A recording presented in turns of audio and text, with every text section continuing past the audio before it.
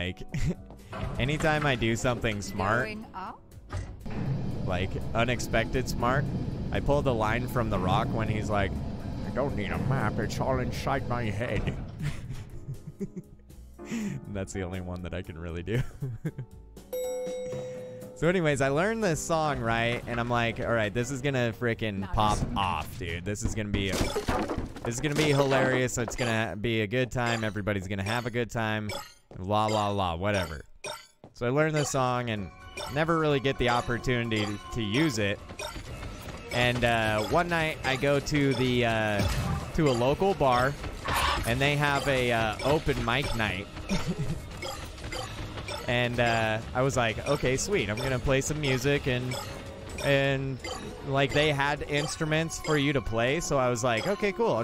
I'll play some music. That'll be fun. I haven't played in a long time in front of anybody. It'll be a good time.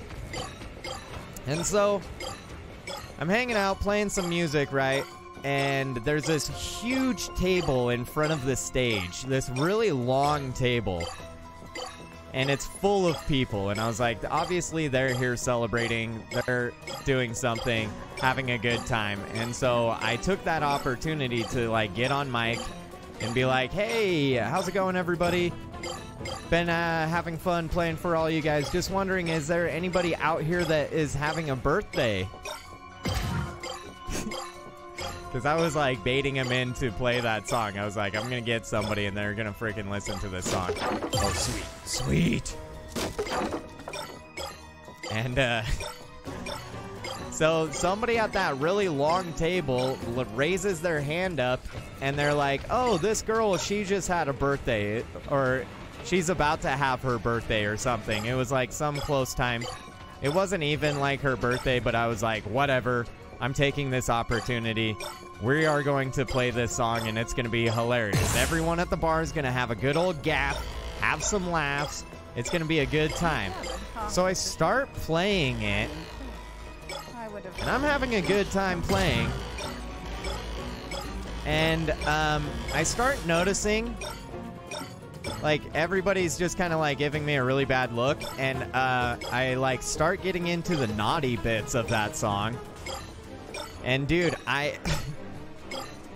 in the middle of the song, this guy that was sitting in the very, very front of that table, right next to the stage, dude, he leans over, he taps me on my knee while I'm playing the song and singing about her mom and dad banging each other, railing each other hard, and going into all the gritty bits about it. It's a very erotic song again. And dude, talking about her dad's rock hard wiener and her mom and her panties and all of these stuff, like really bad stuff. This guy taps me on my knee and leans forward and he's like, her dad just died.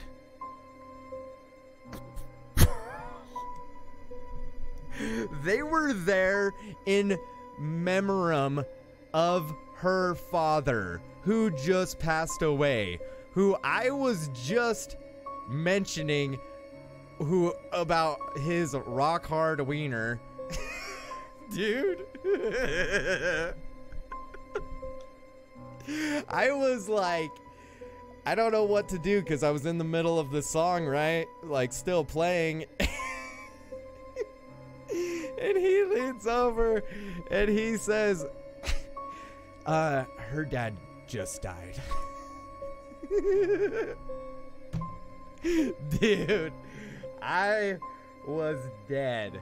I like, the strumming of the song is like down down down down down down down down down down down down, and I was like down down down. Anyways, happy birthday. I'm gonna go. And I just got off stage and I left. It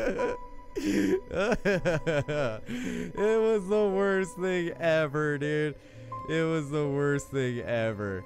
So, I guess that the moral of that story is know your audience.